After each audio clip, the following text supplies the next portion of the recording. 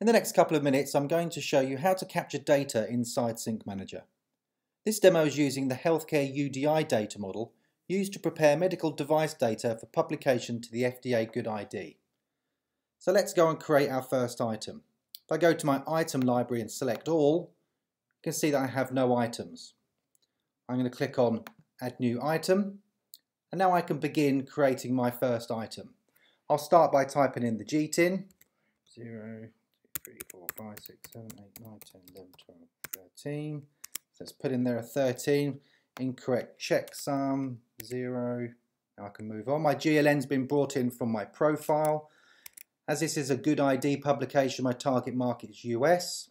My global product classification, GPC code, has been set to a medical device code. Now I can continue entering in my information. A requirement is to enter my DUNS number, brand name, and we can put in there Lancer, version number 1, catalogue number, and so on. And I can continue now moving through this form, entering in information to create my item. If I scroll back up and collapse that section, you can see my data has been organised into different sections. I've got various flags that I need to set for a UDI item. I can stick in my item measurements, so let's do that now.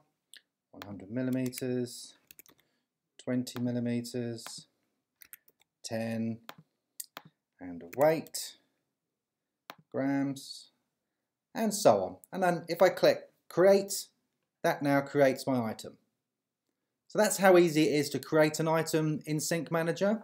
And as you can see here, we've got this little red mark that says 27 because that's where it's showing that I've got 27 validation errors. So let's now move over, and another way of capturing data is we can bring data in from a spreadsheet.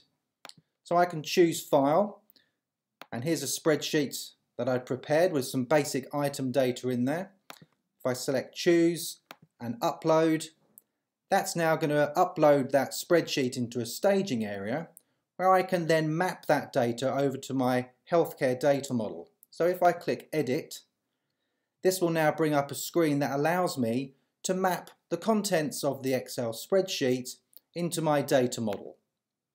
For the purpose of this demonstration, I have a perfect match on all of my items because I've pre-mapped them. So if I now click Run, that will now bring that data in, loading the data through the validation engine and mapping every single item from that spreadsheet, every attribute, into the data model. Now we can see 50% of that mapping's been done. Just a couple more seconds and we should be up to 100. There we go. So now that data has been brought in, so we uploaded, it's been mapped, and it's gone through the validation engine. So if I now go back to my all in my item library, you can now see those items that have been brought in. There you go, that's how you capture data in SyncManager.